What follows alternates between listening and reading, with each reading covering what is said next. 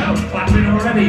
Okay, yo, we're gonna kick it up, beat pumping from the amp. Yeah, I'm gonna make y'all homeless like a tramp. Although here, you know at the conference, we discuss home, so it don't make sense. Tramps, I see them lying on the ground. I live in Oxford sometimes, so they're all around. There's a real homeless problem, abusing the drugs. It's not great, whoa, putting up the shoulder shrugs. Pumping in the air, putting hands in the air. You're like, I wave him around like I just don't care. He keeps going, even though we watch him. The guy that suggested I rap about a magnum. I was like, can you specify? You said magnum, but which definition? Why do you want? Do you mean the large condom size, or the huge bottle seen before your eyes, or even the little chocolate ice cream? You get it in the fridge, yeah, not the freezer. I'm keen to get it out and take off the wrapper, but make don't make me leave the stage, not this rapper. Get it out there with its tiny oval handle. It's wooden, yeah. Oh, I got a spinner like a sandal. When you're going on the beach, anyway, I'm gonna eat it. What flavor? Oh, it's peach.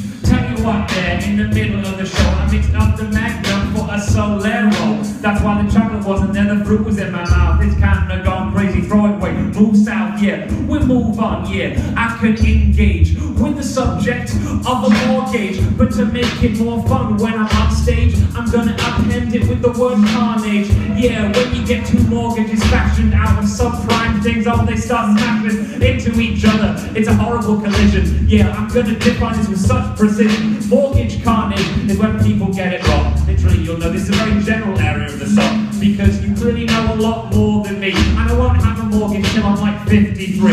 Anyway, the carnage is a kind of disaster. You can't build stuff with a sticking plaster, it doesn't work. There's kind of equal measures, you can't put it on there. Go hell for leather, just cause carnage, like the game Carnage. You know, it was released when I was like 8, less than 11. The game where you ran over pedestrians and cars. PC sets they were like they've gone too far. It's kind of weird, yo. You kill the people whole, you run over a cow, you sacred on top of totem poles. Although that's kind of weird, because that's what Indians do. In North America, a cow is sacred to a Hindu. The totem pole I see, yeah, this ain't an apology. I know a lot about it because I studied anthropology in the Pitt Rivers Museum in Oxford. They've got the largest totem pole in the world, well, not the world, 1/7 in the continent of Europe. They got it from the Blackfoot tribe, and they transport it across the sea in a big long canoe. I don't know if that's a fact, it might not even be true, but it's there with a bear and a weird looking man with his tongue out, he's crazy. I don't understand why they need to have these totem animals with the kind of prism splitting it. I believe there's animism,